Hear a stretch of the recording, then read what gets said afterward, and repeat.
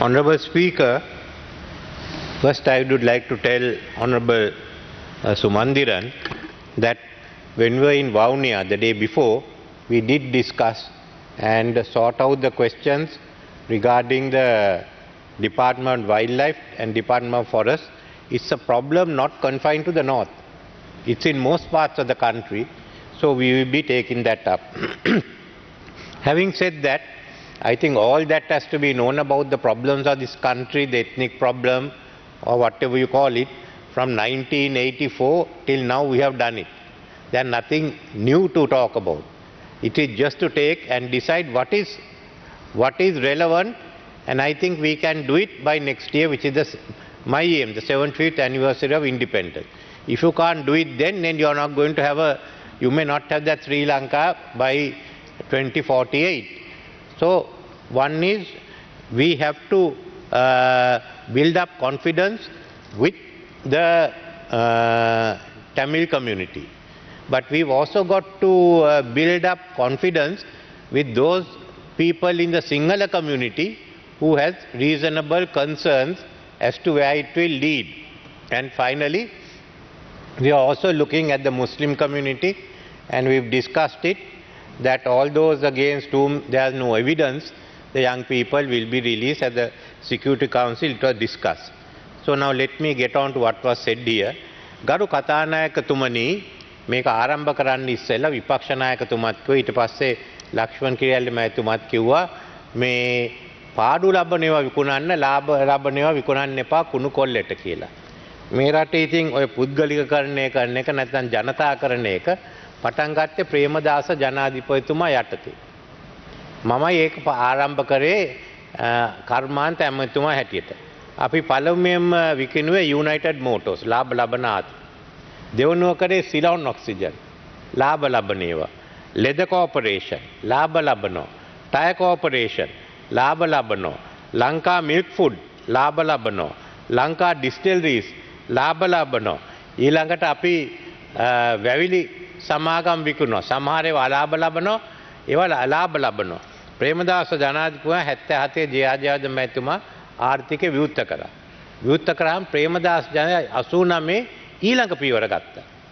ඒ පියවර තමයි මේ රටට තිබුණේ සමහර මේ රජයේ පාලනය ඉවත් කරන්න. රජයේ පාලනය ඉවත් කළා. ඒ වෙනුවට අපි ආරම්භ කරේ සමහර අංශ පුද්ගලික අංශයට බාර දෙන්න. මේක අපි උදාහරණයක් කරගත්තේ චීනේ. ඩෙන් ෂාओपिंग මැතිතුමා ආරම්භ කරපු වැඩසටහන. ඉතින් ඒක ඉදිරියට ගෙනිච්චා. දැන්ුත් බලන්නේ ඒක කරන්න. ඉතින් අපි බැලුවේ ලාභ ලබන ඒවා කරන්න. ඊයේ අපේ මහින්ද රාජපක්ෂ හිටපු ජනාධිපතිතුමා කිව්වා අලාභ ලබන ඒවා විතරයි විකුණන්න ඕනේ කියලා. අද එතුමාගේ සහයෝගයට විපක්ෂ නායකතුමත් කියනවා මේ අලාභ ලබන ඒවා විතරයි විකුණන්නේ කියලා. ඔන්න ඔබතුමාට හොඳ අනුගාමිකයෙක් ඉන්නවා. ඉතින් අපි තීරණය කරමු මොකක්ද අපි කරන්න කියලා. අද වැදගත් කාරණයක් මම අගමැතිතුමායි කතාවටත් ඇහුම්කන් දුන්නා. ඇත්ත වශයෙන්ම අද අපි වාසනාවන්ත පුද්ගලයන් මේ සභාවේ මෙහෙම සාමාන්‍ය විදිහට මේවා ගැන වාද විවාද කරන්න. මේක ඕනෑම රටක කරන එකක්. ඒත් මැයි 9 වෙනිදායි ජූලි 13 වෙනිදා අතර මේවා තියනවද නැද්ද කියලා අපි දැනගෙන හිටියේ නෑ. මැයි 9 වෙනිදා සිද්ධිය ගැන අපි උසාවියට ගිහින් තියෙනවා. ආණ්ඩු පක්ෂයෙන් කවුරු හරි ගියාද? ඒ ඔක්කොම බලන්න දැන් උසාවියට ගිහින් තියෙනවා. ඒත් අනිත් පැත්ත බලන්න. එක മന്ത്രിවරයෙක් පාරේ අමුවේ මරලා දැම්මා. අනික් മന്ത്രിතුමා තමයි ගෝට ගෝම් කියලා ඉස්සෙල්ලම කිව්වේ. ඔබතුමා 99න් බේරුනේ. ගිනි තිබ්බා. අර ළඟ හෝමගම කට්ටිය ඔබතුමා හඳුනාගත්තේ නිසා. ඒ සාක්ෂි ඔබතුමත් දන්නවා මමත් දන්නවා. ඉතින් කොහොමද මේකට අපි අනුමත කරන්නේ? ඒකට මම සම්පූර්ණයෙන් විරුද්ධ වුණා. මම මෙතුමා අපි කතා කරගෙන හිටියේ ඊට ඉස්සෙල්ලා සුමානේ. එතුමා කිව්වා ආණ්ඩුව වටන්න ඕනේ කියලා. මේ වටන්න ඕනේ කිව්වෙ මිනිහා මේ කාර්යකේ දාලා ගිනි තියන්න හදනවා. ඉතින් මෙතන තියෙන වෙනස්කම් එකක්. මේ ආණ්ඩුව වටනවද? එතුමායි මහින්ද රාජපක්ෂ මැතිතුමා එක්ක හිටියෙත් ගෝඨාභය රාජපක්ෂ මැතිතුමාට එයා මේ ඇතුලේ තියෙනවා. මේ කවුරුවත් මරා ගන්න වැඩක් නැහැ. අපි මේ දේශපාලනට එතනින් ගියා. මේ ගෙවල් ගිනි තිබ්බා. මේ සමහර අය ඔය රැස්වීමට ගියවත් නැහැ. අරලේගම මන්දිරේ ගියවත් නැහැ. මෙතන හිටියේ මම රෑ කතා කරා කීප දෙනෙක්ට. සමහර වෙන තැන්වල හිටියේ. මං අහන්නේ එක ප්‍රශ්නයක් පාර්ලිමේන්තුවේ മന്ത്രിවරුන්ගේ ආණ්ඩු පක්ෂය විරුද්ධ පක්ෂය ගෙවල් ගිනි තියනවා මොකද්ද කරන්න ඕනේ? අපි මතකයි එක කාලයක් නාලන්දෙල්ලවල මැතිතුමාගේ ගැටුමක් ඇති වෙලා එතුමා මරුමුවටපත් වුණා. අපේ മന്ത്രിවේකට සම්බන්ධ වෙලා තිබුණා. ඒ අය අත්අඩංගුවට අරගත්තා. ඒත් අපේ සහයෝගය දෙන අයගේ ගෙවල් ගිනි තිබ්බා රත්නපුරේ. අපි ඒ දායකට විරුද්ධ වුණා. කාගේ හරි වුණත් විපක්ෂය වුණත් ආණ්ඩු පක්ෂය වුණත් മന്ത്രിවරුන්ගේ ගෙවල් ගිනි තියන්න බෑ. මේ മന്ത്രിවරු ආසෙන් වැටුණ අය නෙමෙයි. හොඳ අය නරක අය එක එක අය ඉන්නවා. මේ ඔක්කොම 196ක් මෙතෙන්ට ආවේ ඡන්දදායකයන් තේරුවේ නිසා. මනාප තුනක් තිබුණේ මනාප දීලා තේරුවා. මේ ඔක්කොම දෙපැත්තේ ඉන්නේ. ඉතින් එහෙනම් ඒ අයට වැඩ කටයුතු කරන්න අපි අවස්ථාව දෙන්න ඕනේ. අපි මෙහෙම කරනවා නම් ඊළඟ ඡන්දෙදී අපි කියනවා මීට වඩා හොඳ අය ඕන කියලා. දැන් මම දන්නවා මේ අදහස් තිබුණ සමහර වෘත්තීයවේදීන් කියනවා අපිට එන්න බෑ. අපේ භාර්යාව කියනවා ගිහින් ගෙදර ගිනි තියාගන්න එපා කියලා. ඒකට කොහොමද කවුද එන්නේ එතකොට? ආසනේ චණ්ඩියෝ කට්ටියක් තියෙන මේකෙට විතරයි එන්න පුළුවන්. එහෙනම් අපි මෙයාට ආරක්ෂාව දෙන්න ඕනේ. වන්දි දෙන්න ඕනේ. අයි බලා ගන්න ඕනේ කවුද එන්නේ කවුද එන්නේ නැත්තේ කියලා. මොකද ජූලි 9 වෙනිදා උනේ? ජනාධිපතිව පන්නලා දැම්මා. මොකද ජනාධිපති මන්දිරයට උනේ? ගිහින් බලන්න ඒක නැති කරලා තියෙනේව. ඊට පස්සේ ජනාධිපති කාර්යාලය අත්පත් කරගත්තා. එතන බිම වාඩි වුණා. එන්න දෙන්නේ නැහැ කිව්වා. මල් ළඟ තියෙනවා ඒ කාලේ කිව්වේ ඒවා ඔක්කොම. ඒවා ඔක්කොම විදේශ පත්‍ර වලට අපි මෙතන ඉන්නවා අපි එන්නේ නැහැ කියලා. ඒ කණ්ඩායම දැම්මා මේක ගෙනියනවා කියලා. මෙතුමා ඔක්කොම කිව්වා. මගේ නිවස ගිනි තිබ්බේ මම අයින් වෙන්නේ නැහැ කිව්වා. මං කොහොමද අයින් වෙන්නේ? පාර්ලිමේන්තුවේ බහුතරයක් තිබුණා. ඊට වඩා කණ්ඩායමකට සර්වපාක්ෂික ආණ්ඩුවක් වුණ මට ඒකට අයින් වෙන්න පුළුවන්. ඊළඟට 13 වෙනිදා මේ පාර්ලිමේන්තුව අල්ලගන්න. අගමැති කාර්යාලයට එන්න ඉඩ දීලා අපි පෑ එකමාරක අල්ලගත්තේ නිසා මෙතෙන්ට එන්න ප්‍රමාද වුණා. මේක අරගත්තනේ. මේක අරගෙන කියන්න ගියා අපි මෙහෙමයි කරන්නේ. මේකයි ආණ්ඩුව. ආණ්ඩුව එතකොට රූකඩ ආණ්ඩුවන්නේ. වෙන මොකද්ද? ඒකයි මම කියන්නේ විපක්ෂයටත්. උනේ එක වුණා. ඒත් මෙහෙම බලවේග වලට යටත් වෙන්න එපා. මිනිස්සු එතන හිටියේ නැහැ. කවුරුත් හිටියේ නැහැ. අන්තිමට මට කෑ ගැහුවා මම මේක නවත්තන්න ගියා කියලා. ඒවා ගිහින් දුන්නා. හැමදාම ගිහින් දානවා ඔය විදේශ පුවත්පත්සේ හැම එකෙම මං වාගේ ඒකාධිපතියෙක් වෙන කොහෙවත් නැහැ. 17 වෙනි සංශෝධනය ගෙනලා මේවා කරත් මම ඒක චන්ද්‍රිකා කුමාරතුමා මැතිණිය උදව් කරා. 19 ගෙනාවෙත් මම. ඒ අවස්ථාවේදී පොදු ජන පෙරමුණේ මන්ත්‍රියගේ සහයෝගය නැත්නම් අපිට තිබුණේ නැහැ. 22 ගෙනාවෙත් මම. ඉතින් මේ වගේ දැන් මං හිට්ලර් වාගේ. ඒකයි වෙලා තියෙන්නේ. මං හිට්ලර් වාගේ. ඔය 22 21 වෙනි සංශෝධනයත් ගෙනල්ලා. තව මොනවාද? අර මාධ්‍යයෙන් මේ ක්‍රිමිනල් ඩෙෆර්මේෂන් එක අයින් කරා. කමන්නේ ඉතින් මට මේ ඔක්කොම කියලා අන්තිමට මිනිස්සු කොච්චරද කියලා බලන්න අල් ජසීරා එක.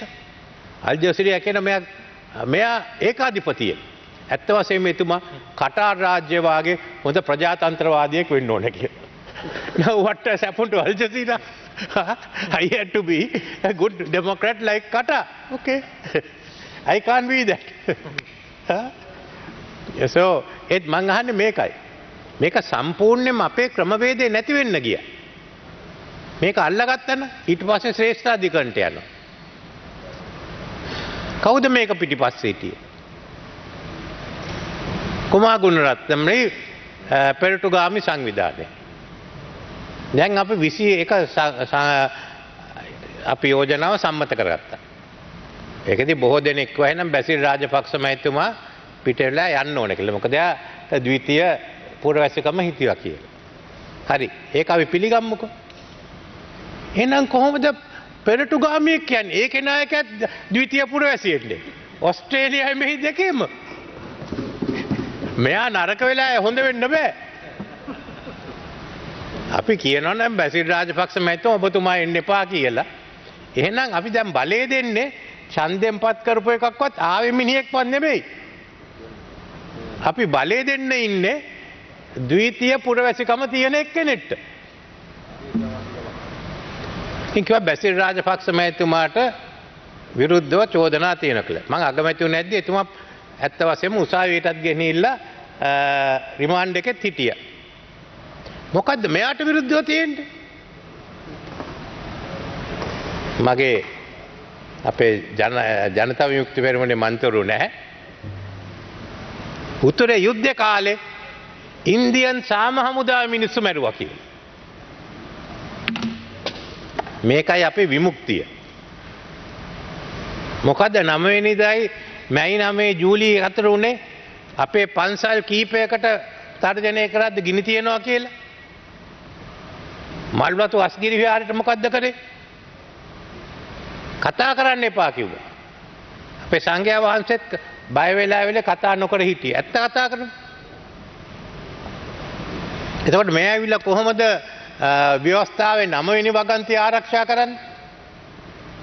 බුද්ධ ආගම ආරක්ෂා කරන්න තියෙනවනේ.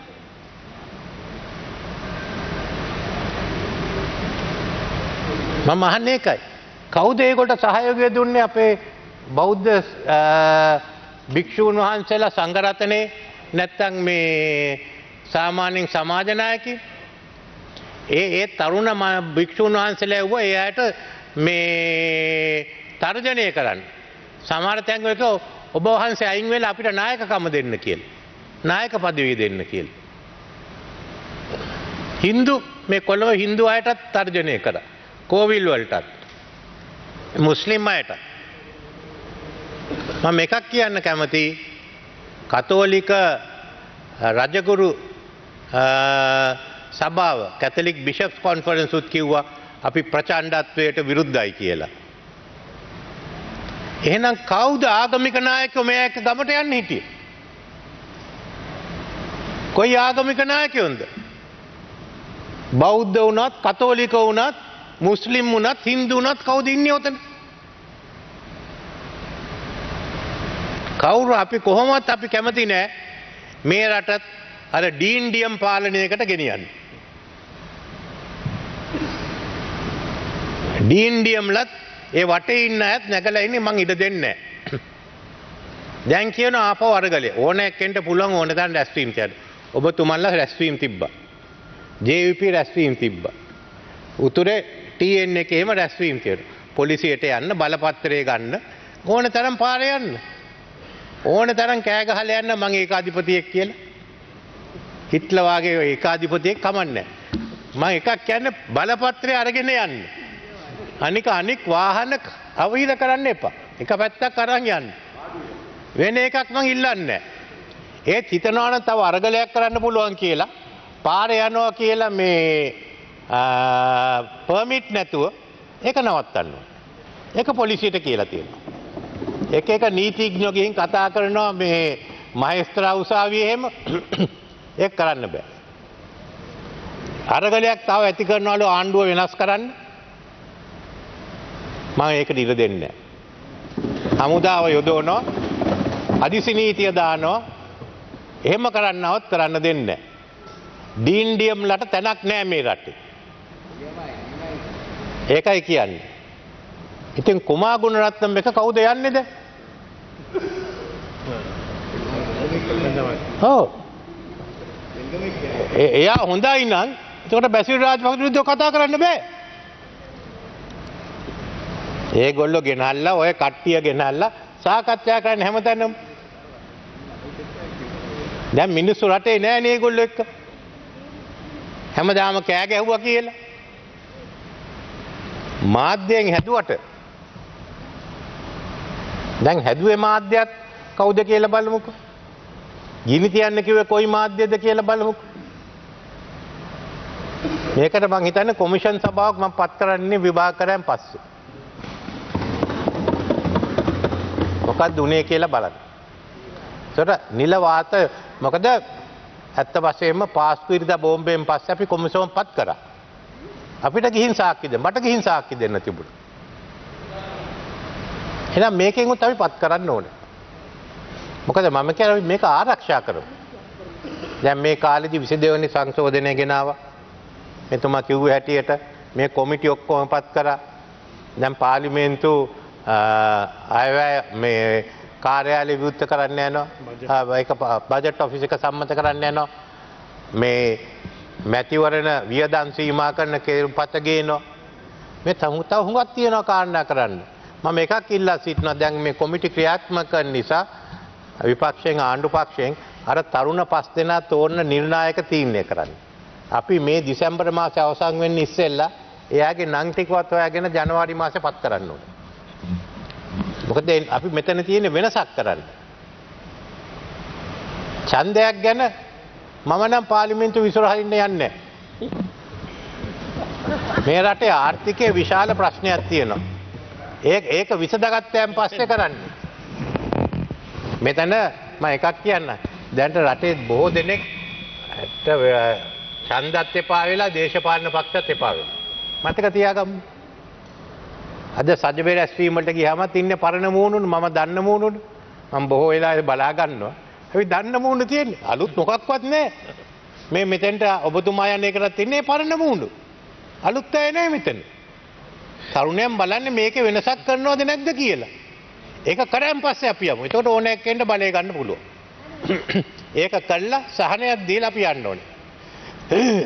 ඒකයි මම කියන්නේ මේ ඡන්ද ක්‍රමය වෙනස් කරන්න මනාප ක්‍රමයේ තියෙනකන් දූෂණයේ තියෙනවා මේ රටේ. කොච්චර වියදම් කරනවද ආසනයක් දිනන්න? ඒ කාලේ මිලියන 25ක් වියදම් කරනවා 50ක් කරනවා. අද රුපියල 380 ගන්න තිබුණ නැද්ද?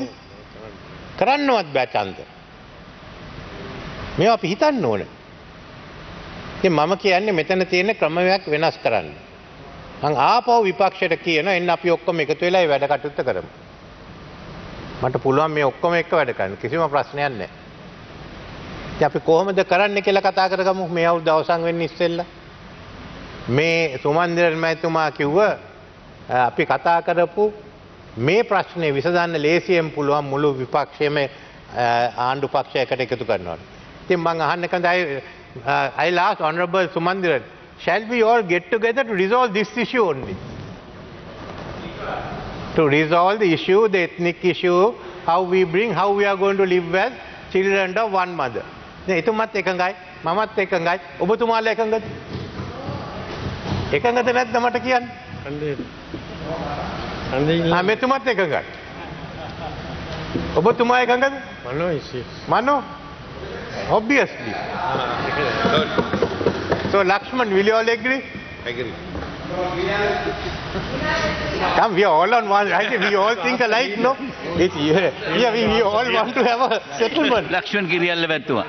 මගේනම සඳහන් කෙරුවා මෙතුමා දන්නවා මම හැමදාම මම දන්න එක. බලය බෙදීමට කැමති පුද්ගලෙක්.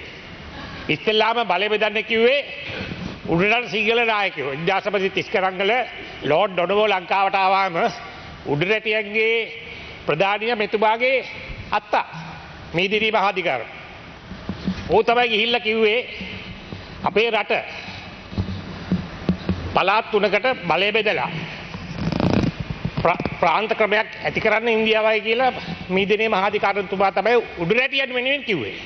ඊට පස්සේ ලෝඩ් සෝල්බරි ආවා 1940 ගණන්වල ලෝඩ් සෝල්බරි ආවමත් උඩරට සිංහල අය ගිහිල්ලා කිව්වා ඉන්දියාව වගේ රටට නිදහස ලැබෙනවා පළාත් වලට නිදහස ලැබෙනවා බලය බෙදන්න කියලා. ඉතින් මම හැමදාම කොයි පැත්තේ හිටියත් බලය බෙදීමට මම කැමති පුද්ගලෙක් හැටියට මම ප්‍රකාශ කරන්න කැමතියි. ඔබතුමා දන්නවා එහෙනම් සජ්ජබේ ඔක්කොම එකඟයිද?